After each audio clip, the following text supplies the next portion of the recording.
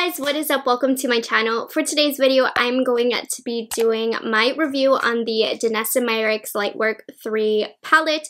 So if you want to see my thoughts and really just looking at the swatches, because then just keep watching.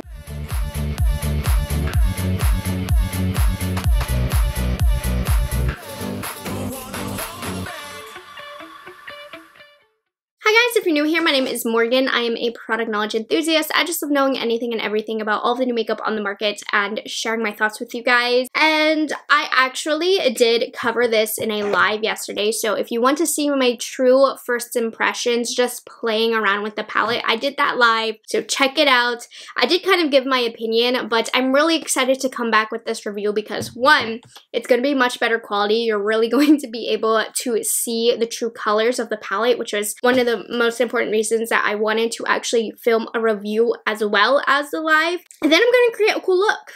I'm thinking, I already have it kind of in my head. I'm really excited. But this palette, it's not even really going to be so much about application. I want to show you swatches and just hopefully inspire you and help you figure out different ways to use this palette. Without further ado, let's get into the major details of this palette. Now, Danessa Myricks did say that this was created in very limited batches. It was originally available on the Sephora website. I think they sold out pretty quickly and it's no longer on the website, but you can still get it at Danessa Myricks last time I checked, and you can still get it at Beautylish. I ordered from Beautylish. If you order from Beautylish, you actually do get a mini Lightwork Volume 3 palette in here, which just contains 4 shades that are in the big palette, but it's a great gift to a friend. I'm actually putting this in one of my first giveaways for my membership.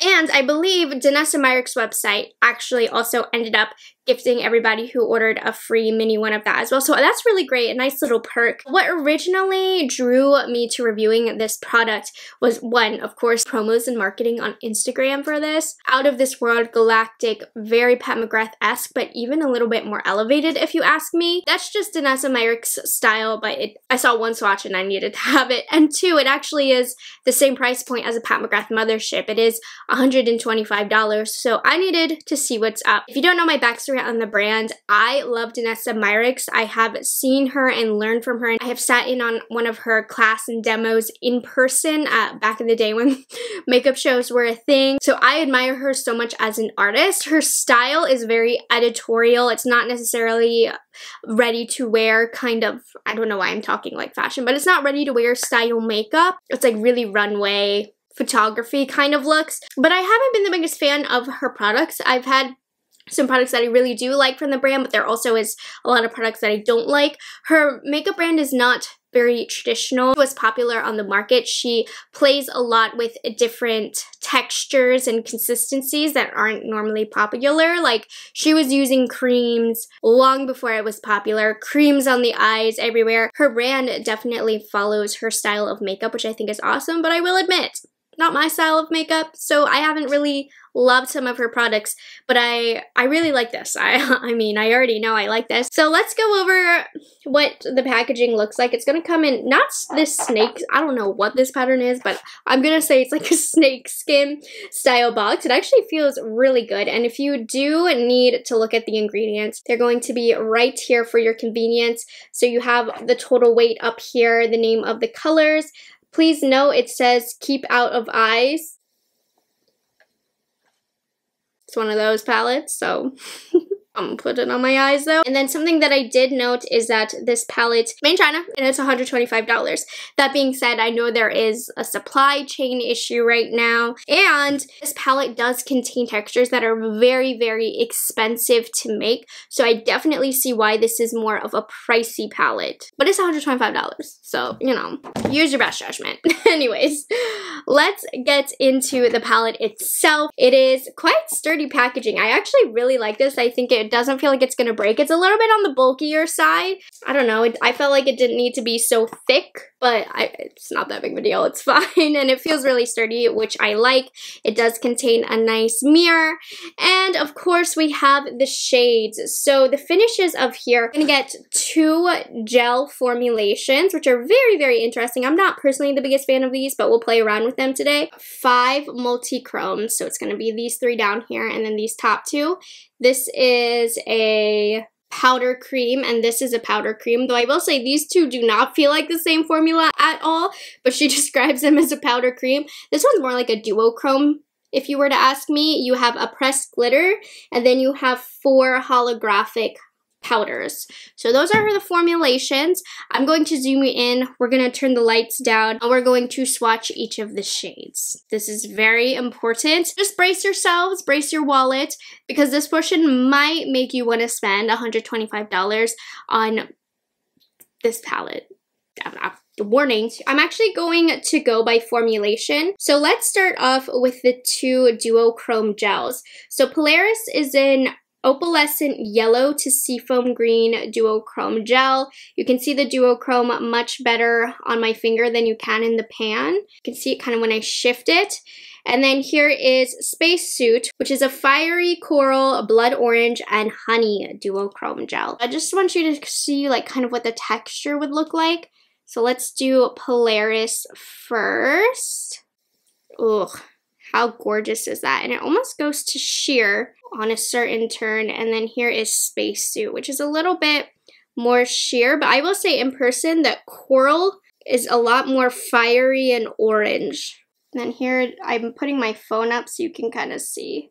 Yeah, so those are the 2 duochrome gels. I'm not too crazy about them. I'm going to use them as a highlight today. If you use them on the eyelids, just be aware they will probably most likely crease. I actually put some of Solar Rain, which I'm going to show you, over Spacesuit. And this is a way that, one, it intensifies the color. And it's going to help it last longer. But these gels will crease. Again, Danessa Myricks, it's not always about wear time. She's very editorial, runway stuff, photography, that kind of thing. So keep that in mind. Okay, let's get into the multi-chromes. This part's really gonna make you want to buy this palette because it's insane. So let's start off with Galaxy right here. And then we have Martian. We'll do these 2 first. Galaxy, look at that shift. And Martian. Put a little bit more, and you can see they're very silky consistency, similar to a feeling of like a Divina multi-chrome if you're familiar. So Galaxy is a multi-chrome pigment with smoky teal, green, and violet shift. You can see how long that is traveling on my arm. Incredible formulation. I'm very happy. And then Martian is a multi-chrome pigment with an icy blue, green, lilac, and plum brown shift. So it almost has that gray base to it. I personally don't think I own a multi-chrome that is this shade. I definitely own one that's like Galaxy, but take a look at these shifts. We're going to the next multi-chromes, which is Aurora, Gaia, and Solar Rain. So we have Aurora, Gaia, and Solar Rain. How to see the shifts are really evident on my fingers, which is crazy. Aurora is a electric plum, fuchsia, and olive green shift. Gaia is copper, bronze, and emerald shift. And then Solar Rain is pearl, peach, key lime, and a platinum shift. So Solar Rain I feel like doesn't look very strong, but it looks much stronger and shiny in person. I mean, you can see those shifts. It's really incredible. So these bottom 5 are the multi-chromes. I'm going to put my flashlight a little bit closer. You can see the shifts a little bit better that way, and the dimension of the shadows. Next formulation I'm going to do are the powder creams. So there are 2 here. We have Soul, which is a khaki gilded gold powder cream. So these definitely feel a little bit more dry and not quite as silky as the multi-chrome formulation. They feel more like a true powder eyeshadow. And then Black Hole. So this is the only matte shade in this palette, and it feels a little bit creamier than Soul. They feel like 2 completely different formulations. I wouldn't say that they are the same formulation. I don't know why she calls them that, but anyways, I'm not the expert here. So Soul is gilded khaki gold powder cream. This is really gorgeous. I know a lot of you are going to like this shade. That one's one of the more wearable. And then the black is really nice. I played with this yesterday a lot in almost all of my looks. It really is an amazing, amazing shadow. So those are the powder creams. And then we're going to go over the holographic powders. These aren't going to look quite as exciting, but I'm going to show you how you can use them in different ways. So we have Golden Eclipse, Strawberry Moon, Spring Equinox, Equinox, and Blue Moon. So these are the ones that are going to be more likely used on the face as highlighters. Think Kat Von D Alchemist palette, ABH. They used to have some holographic highlighters. It was very big at one point. So that's what these are. They definitely are drier and more powdery. You can just see that within the swatch. Golden Eclipse is a Sunset Peach holographic highlighter. Spring Equinox, Sage Green holographic highlighter. Blue Moon is a Glacier Blue. Oh, I just totally messed this up. Sorry. Golden Eclipse is a Sunset Peach holographic highlight. Strawberry Moon is Pink Lilac. This is Spring Equinox. It's the Sage Green holographic highlighter. And then this is Blue Moon, which is a Glacier Blue Lavender holographic highlighter. And in my live last night, a number of you were like, boring. But I am going to tell you, they are not boring. I'm going to give you a few examples. You want to use these straight like this as highlighters on the face or in the inner corner. But you can use them all over the lid. Oh, here I am with the sweaty upper lip. Ignore that. But you'll see, you'll see. And then the last one I'm going to swatch is Orion, which is an aquatic turquoise pressed glitter. Yeah, I mean, I would suggest if you're going to use a pressed glitter, use it with a glitter glue. But I know many of you guys don't like pressed glitters, but it's only one. At least this whole palette isn't pressed glitters, but it's pretty. So these are the swatches. I mean, you can't tell me this palette isn't incredible. Now, I know Danessa Myricks is an indie brand, but this has hit the mainstream market with it being at Sephora and Beautylish. So I have to say, I've never come across a palette like this at all in the mainstream market. It's definitely one of a kind. And one thing that you do need to keep in mind with this palette is you're not going to be able to get a bunch of looks with this palette. I really don't suggest mixing a ton of colors. It's not as versatile as it seems as an all-in-one palette. It's not. It's just a collection of products that are not typical to the market that you can go and grab for. Now, don't get me wrong, you can create looks with just this palette, but there's only one matte in here, and it is a matte black. And you probably are going to need more than that to create a variety of looks. It's just great to have an all-in-one palette that contains all the multi-chromes, shifty, holographic shades. If you're going for a galactic look like that, you know it's going to be this palette. So I want to show you how to use the holographic powders other than just highlights. So I'm going to re-swatch them on my arm and I'm going to show you how to use them. So I have the holographic powders swatched on their own. And what you're going to do to get more versatility out of these holographic powders is to put them over any matte base. Black is going to make the shadows be the most unique, but for example, Spring Equinox is a green. If you put it over a dark green matte shadow, it's going to look really, really cool. But I'm just going to use black for example. I'm just going to put them right on top.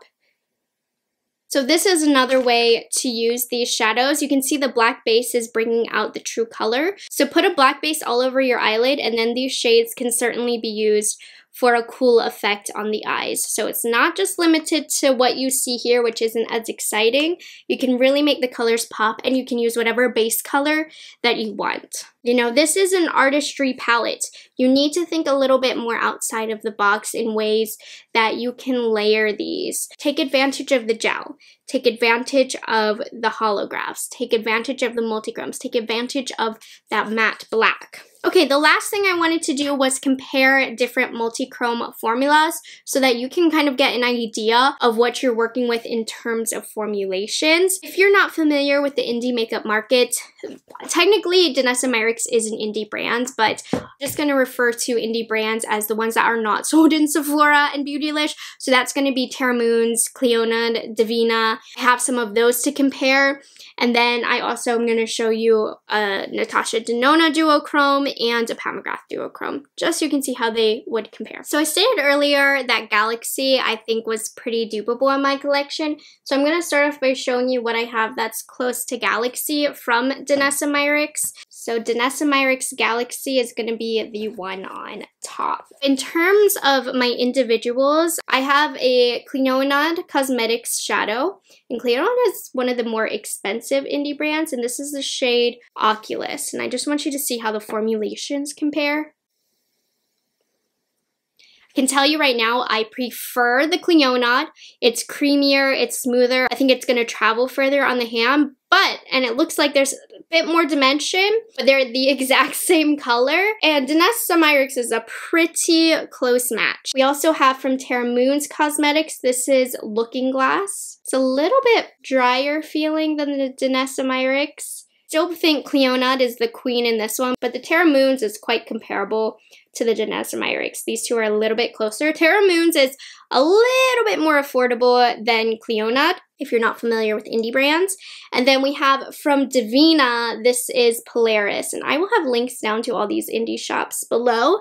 And I would say Divina definitely feels the most similar to Danessa Myricks in how silky they are. But you can see Clionadh maybe has a little bit more glitter, but all four of these kind of look the same. I would say Danessa Myricks is the weakest, but it's not by too much. So this way you can directly see the comparison of the formulations. Also, so you can compare, I didn't have a similar color to Galaxy in my Natasha Denona or Pat McGrath collection because those are a little bit more mainstream.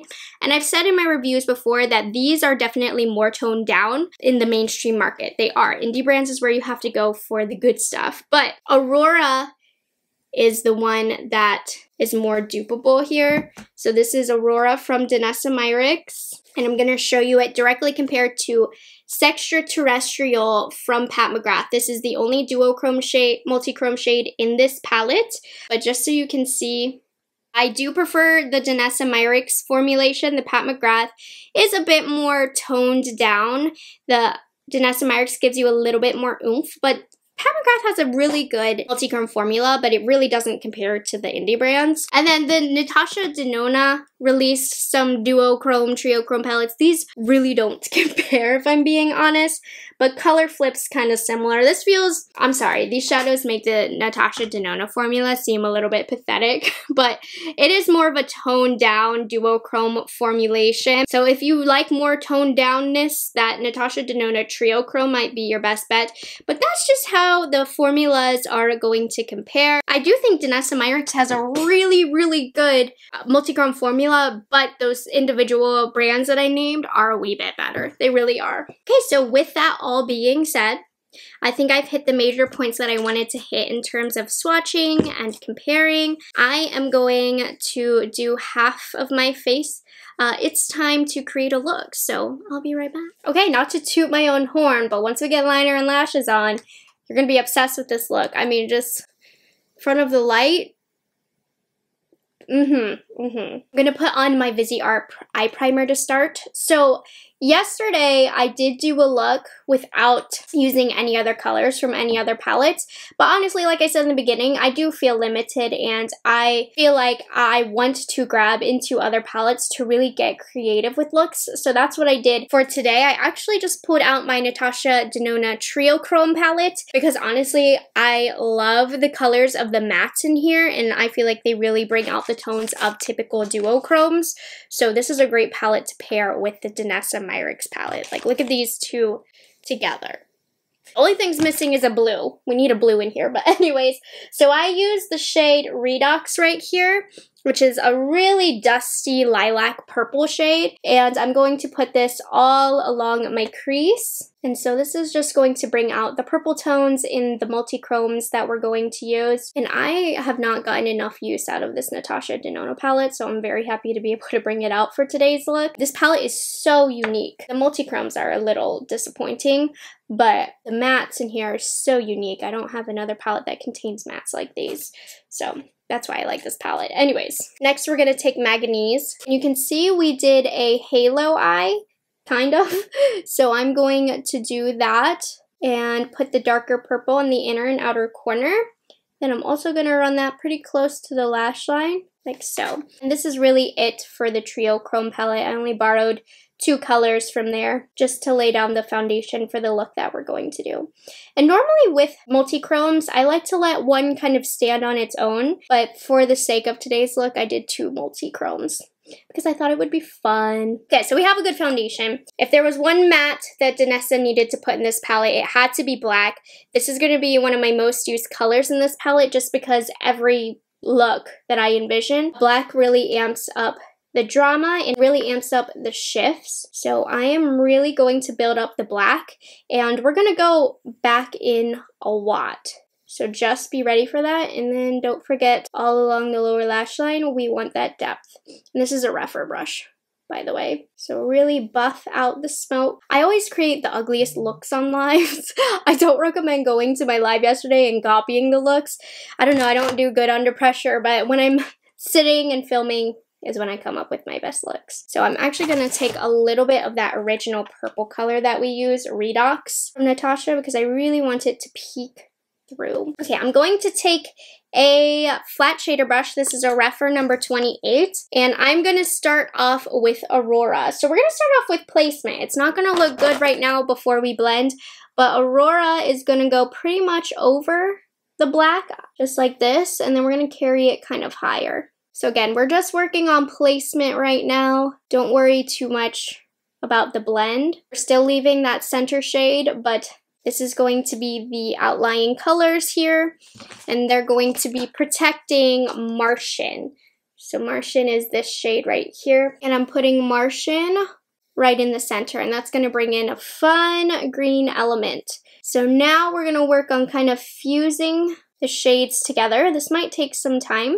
Don't worry about the top. We'll get there. But we'll go into Martian, blend the outer lines. I'm going into Aurora, fusing them together. And you can even use your finger. That's gonna help too. Then to really keep the drama up, I'm putting more of Black Hole right on top of the multi-chrome. They are going to really blend and fuse together well this way. I'm taking Aurora, which is the outer color, running this along the whole lower lash line.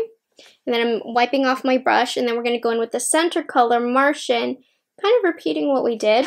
And then the black matte shade in the corners. And then when it comes to this top part that I told you not to worry about, take a clean blending brush, make sure there's no color on it, and just blend those edges. And then you can even go into that original transition color that we placed down, the Redox shade, and use that to kind of help. So cool. I love this look.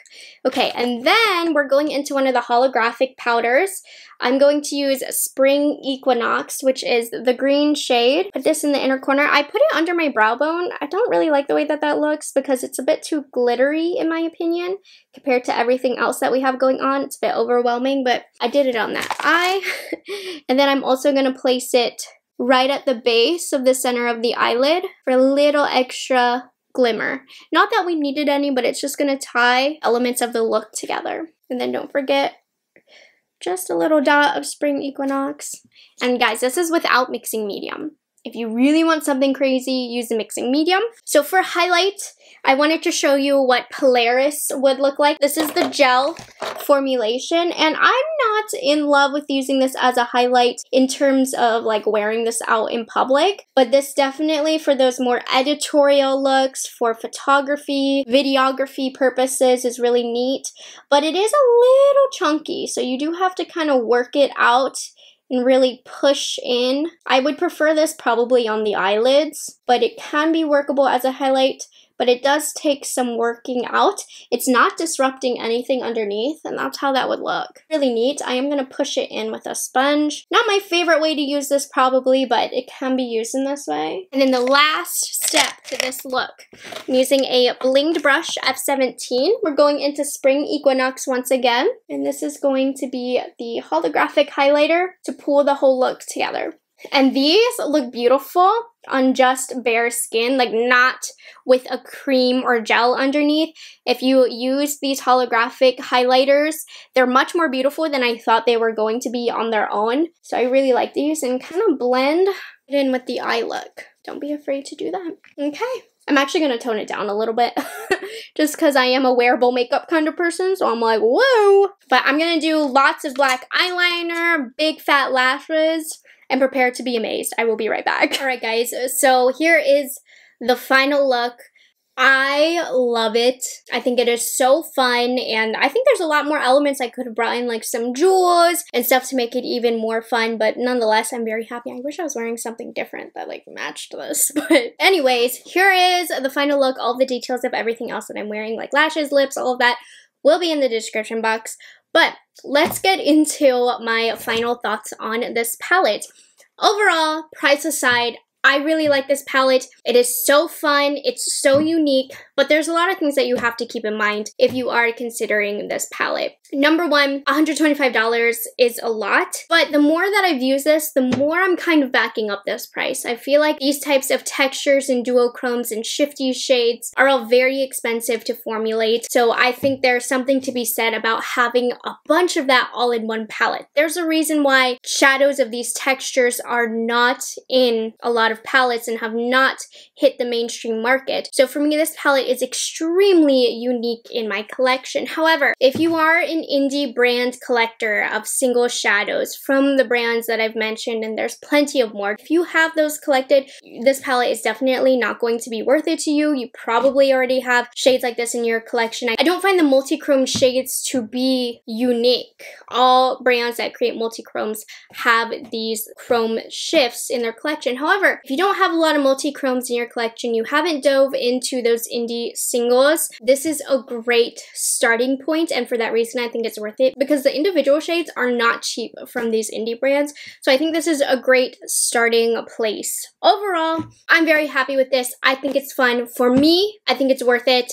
Indie collectors, it's not going to be worth it for you, and you're also going to say, oh, this formula is not as good as my Divina shadows. Like, that's very true. These are not up to that level, but one thing you also want to consider is accessibility. Now, she did say that this was created in limited batches, but let's be honest, Danessa Myricks Beauty is a lot easier to get a hold of than Terra Moon's shadows. A lot of these indie brands have long wait lists, pre-orders, a month plus for the order to be fulfilled, shipping restrictions. Ordering from indie brands, it's not an easy thing to do. Whereas with the Danessa, you can just order it off of Sephora or Beautylish. For that reason, this is a lot easier to get a hold of as well. It's a great introduction to multi-chromes. Just keep in mind, you know, this isn't necessarily what I would say is an all-in-one palette. I would dig into other palettes, but there's something to be said about having these shifty duochrome shades all-in-one palette that you can reach for and pair with other palettes, and I'm very happy with this. I really like it. I think it's very good quality, and if you are interested in this,